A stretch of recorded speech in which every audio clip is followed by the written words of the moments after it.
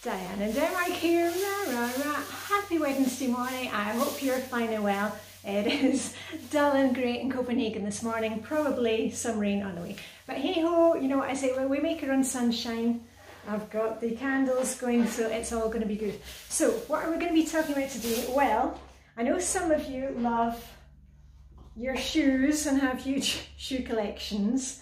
Some of you love your handbags. But me, I love my jewellery and I love my scarves. And I've had a lot of questions recently asking me how to tie my scarves. If you follow me, here on YouTube or on Instagram, I post pictures of my outfit of the day, and quite often, if I'm not wearing a necklace, it will be a scarf. I find it's a really easy way just to give me a bit of pop of colour, you know, whether it's something red and an otherwise, you know, just basic outfit of cream and navy. But also I use them because they're very practical living here in Denmark. Of course, the weather, it can keep us warm.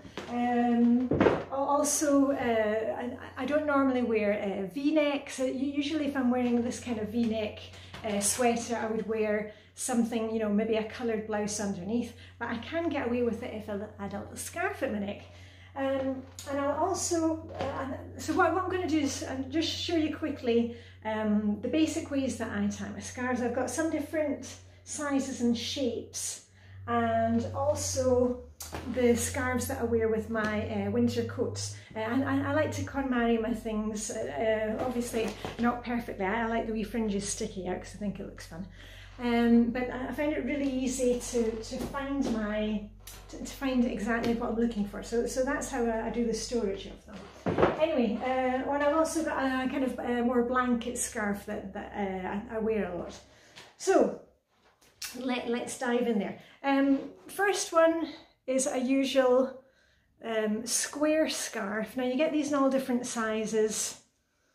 Hold on, and I love anything, you know, with polka dot. Now, see, that's why I don't like wearing V-necks normally, because I've got quite a small chest. So that's why I like things that come up high, because it usually shows off I've got good arms and shoulders, but I always feel I'm like a scrawny chicken here. But as I said, I can use a V-neck if I've got a scarf or something else. Usually I wear a t-shirt or blouse underneath. Anyway, so here's a square scarf. Da, da, da. And then all I do is make it into a triangle, and then let me see if I can do this. Hold on, put down the camera a wee bit. Whoops. And then I'm just going to fold in the points and then kind of roll it down a bit, so the point is not going to come out, because that's not the point.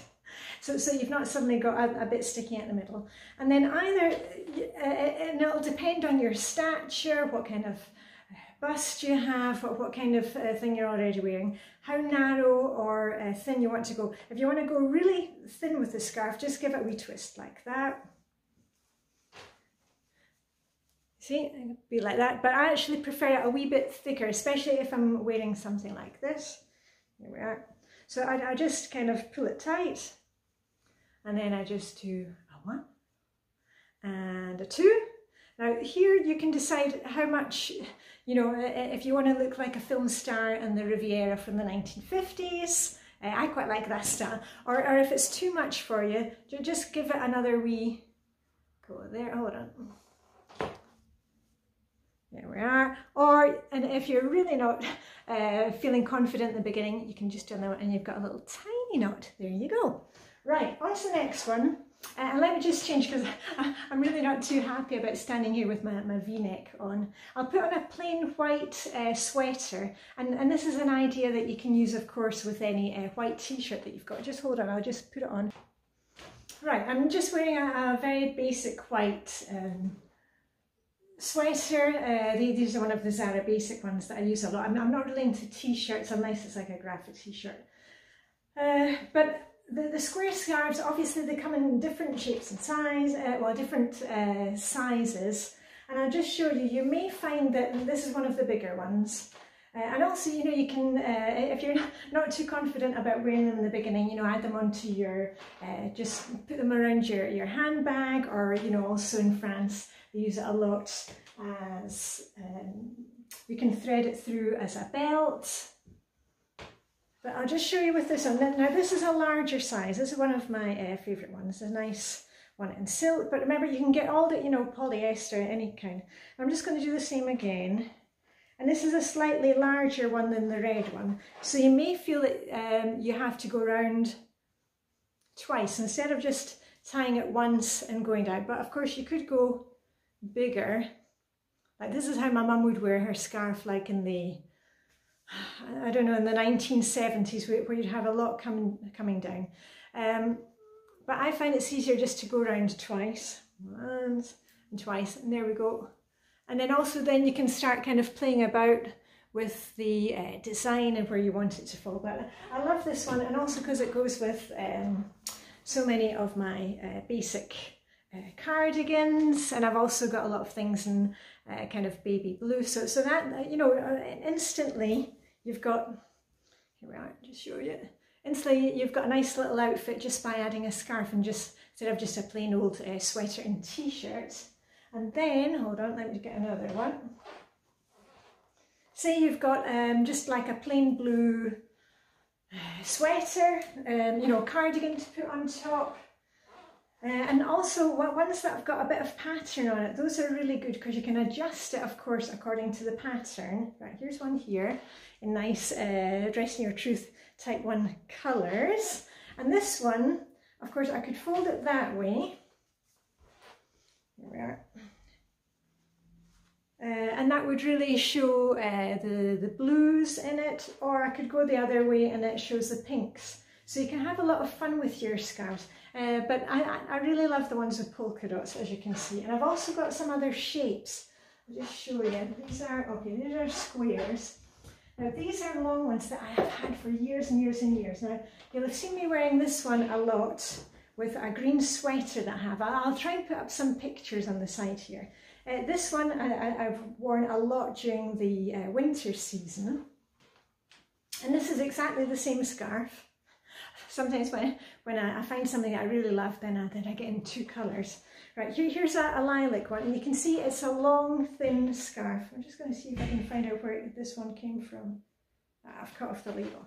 And this one, you know, in like in the probably in the 1970s, they would do that kind of droopy style. But I quite like to make it into, do a big flamboyant bow. There we are. Now this is really kind of, it may be a bit too much for you, but I really like the big flamboyant things. Of course, because I have a smaller chest. If you've got a larger chest, you probably don't want to go for anything that's going to focus in on this area here. But I really like making a big bow of things, especially if you've got like a plain navy dress. I've got a couple of plain navy dresses in my wardrobe. It's a great way just to make it look different, you know, wear it twice in the same week, the same dress, and nobody's going to notice because they're going to say, oh, that's a nice accessory she's wearing. On to the next one. So we're going up in size now. You may have one of these really big, huge squares. This is what a kind of Hermes copycat one. And I'll do the same thing in, and this is how the Deans usually wear it. Again, into a triangle, and then we're just going to do it, it's like a bib. Imagine, so you've got the V pointing down at the front, there we go, and then round the back, and then cross over, and then what you do is, hold on, I need to, if you can manage to cut the labels off your scarf, that's great. Sometimes it's not always possible without damaging the fabric. And then we're just going to tie it at the front, just do a knot there. And then what the Danes normally do is that, because the Danes in generally, they like to have a lot of volume up here.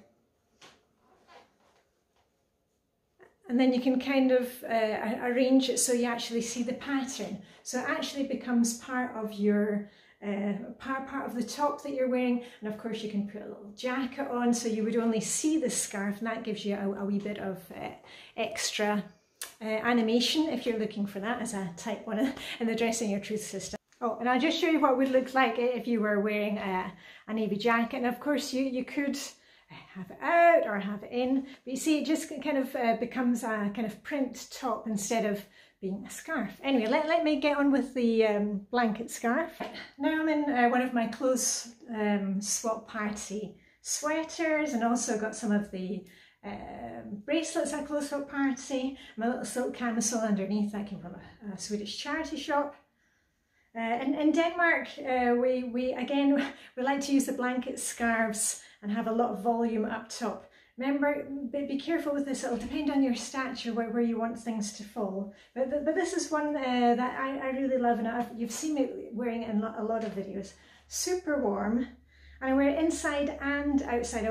I wear it with a winter coat and also wear it inside when it's cold.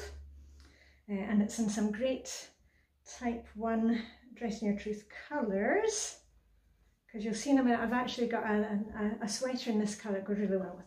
Right, once again we're doing a triangle. Ooh, you see that? Triangle. And again I'm doing the same as I did with the huge scarf just before. I'm going over the shoulders, round the back, and this is a huge scarf, but it's super warm and soft, because Vibeke keeps on saying, oh, I love this scarf, and I say, yeah, it's mine, you're not getting it. And then again, round the front, tie it, and you may want to go that way or that way. I always like to tie it on that side. I don't know if that's because I'm left-handed or not.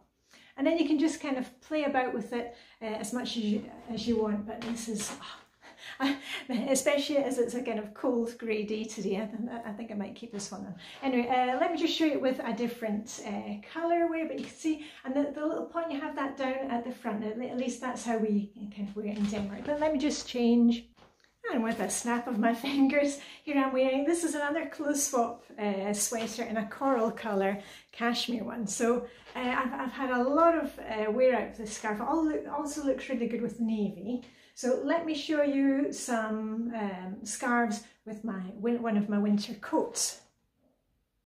Right, I've just got one of my plain navy winter coats on. I actually had this one on yesterday when I cycled down for a swim. And the seat, there we are. And the same thing, so it's super, super warm. And also when I'm cycling, it's good because I can pop it right over my nose. I have asthma, so whenever there's kind of a big difference in temperature, especially in winter mornings, I wear a buff or I wear my scarf over my nose when I'm cycling, and it makes it a much nicer experience. I also use my buff when I am out running. That helps from asthma too. Anyway, let me just show you a different couple of normal winter scarves, not these big huge blanket ones. Right, so this is these are my winter ones, and this one was from a Swedish charity shop, the turquoise one. The white one was a clothes swap item. The coral coloured one, Vibeke found that one for me at a public clothes swap.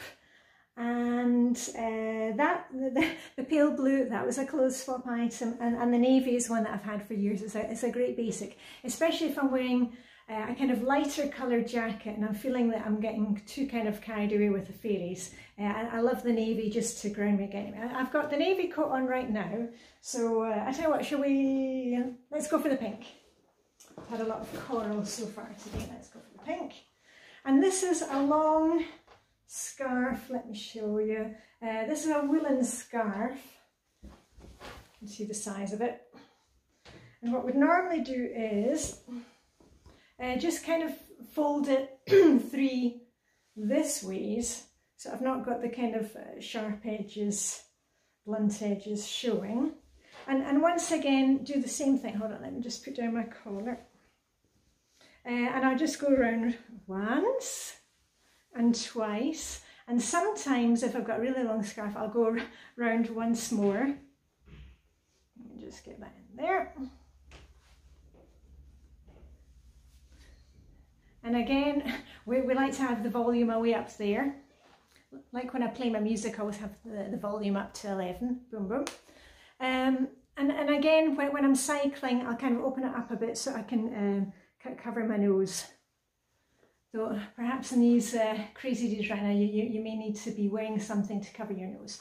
Right, anyway, I feel so nice and cozy. I think I'm just going to sit here for the rest of the day. No, I'm going to get changed back into my normal things, and I shall. I think I'm probably going to go for the blanket scarf today because it is a wee bit chilly here in the house, and I'm going to be cycling down for a swim with Vibeke and Helena later this afternoon, so I'm looking forward to that. And one other thing, have we got time for one other? Yes, we do. Hold on, let me just take this off. Well, one of the other things that I've done to use a scarf in a different way is thread it through a necklace. Now I'll put the picture up here, but basically what I did was, and I took my scarf, it was, if I remember rightly, it was this one, and I did it into the triangle again, and then kind of rolled it together, and then turned it a couple of times so it was really thin, and then I threaded it through the necklace. And this is one that I got at a Danish charity shop. It was actually 3 strands. I've had a lot of use of it as my necklace. It's actually made of a kind of hard plastic, and you can actually, if I push there, you can actually open up the links. There we go. Woo. And what I did was I threaded it through the links, and then I could make a kind of scarf necklace. Anyway, I'll try and put a picture there so you can see me wearing it. But have a play around. Maybe you've got an old chain necklace, or maybe a chain belt. Remember, I think I've still got some chain belts. And you could thread one of your scarves through that, you know, just to change things a bit without spending any money. And you know me, I like to get as many of my clothes as possible at clothes swaps or at charity shops, and let's recycle those things. So I'm going to get my necklace back together, and all I've got left to say to you is live long and prosper. May the Danish sugar be with you. This is a wee candle holder that I got from my niece many years ago. It's got my name on it. It says Diane. Look at that. And I shall see you tomorrow. Okay, bye for now.